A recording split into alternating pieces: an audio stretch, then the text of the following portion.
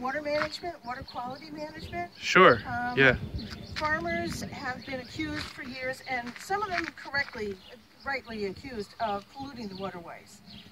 Mostly with manure. Okay. Some with chemicals. We don't use any chemicals here at all.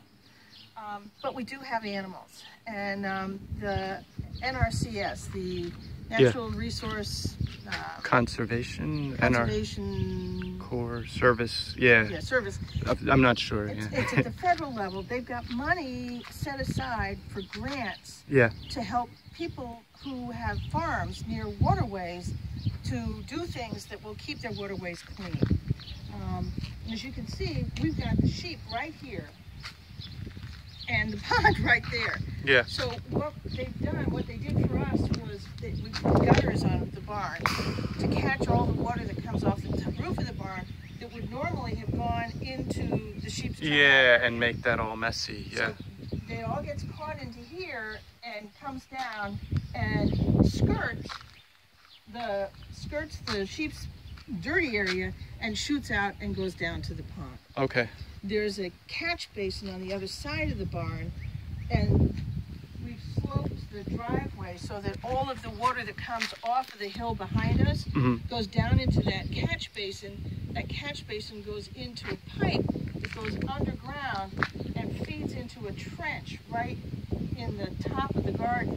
The water shoots through that trench and then shoots down here. Okay, neat. So pretty much the animals' area is isolated from a lot of this intense water, yes. So that way it's not it getting into the pond. It is. Now the other thing that's great, and I love this garden. This is the best garden I've got.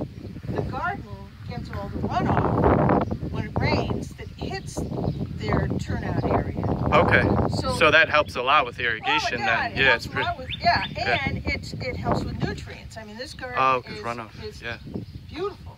Huh.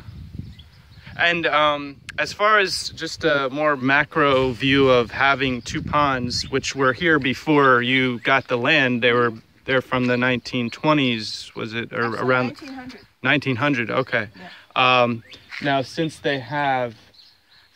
you have land that has this, and a lot of newer farmers like installing ponds just for the ecosystemic benefits, are there specific benefits that you see as to having water, as opposed to if this was just a field that, I mean, you could use it, if it was a field, it'd be pasture or something, you could do different, but do you get certain benefits by being next to bodies of water, or anything that helps produce it? Or that you like it? Yeah, that's the fun factor. We have migrating birds, diving ducks, great blue heron. We have all kinds of frogs, billions of frogs. They make a din at night in the spring. You can hardly hear yourself talk. Yeah. It's beautiful. We have otter. We had an otter here this spring. And beaver. And we have beaver, and the fishing is really good. Okay, so there are fish there. But we don't use it. Yeah. We don't fish because we're typically in the gardens or working with the animals or moving fences or doing something. And it's beautiful. And it's an emergency backup system. If you run out of water, you have water. We have pumped out of these ponds to water our gardens in the drought. Yeah, I guess that could be. Yeah, for a second I was thinking you meant drinking water, but you'd need a series filter for that. Yeah. I would never want to live on a piece of property where there wasn't water. Okay. It's just. Yeah. I think it's a bad idea. The whole garden over there is watered by a pond. Right. Okay. Right. Cool. So good. I wanted to speak to that. About it. Yeah. There's nothing bad at all about having water on your property. Yeah. But tell them what we wanted to do, and the DEP said no.